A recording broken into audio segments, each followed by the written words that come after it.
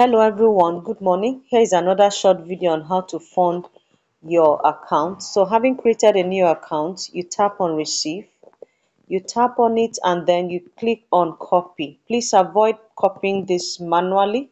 Make use of the copy icon here. So you tap on copy, then you go to the wallet where the fund is. So here I'll click on the menu icon, the three horizontal lines, and then tap on a specific wallet that has the fund. So I'll click here, and then on this wallet I'll tap on send.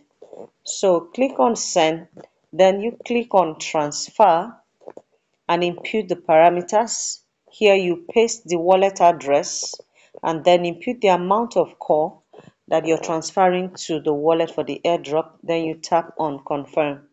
So here I paste the address, input 0.0044 call, which is the amount of call needed for the airdrop, and then click on confirm, click continue, and then confirm again. So having confirmed, you input your account password.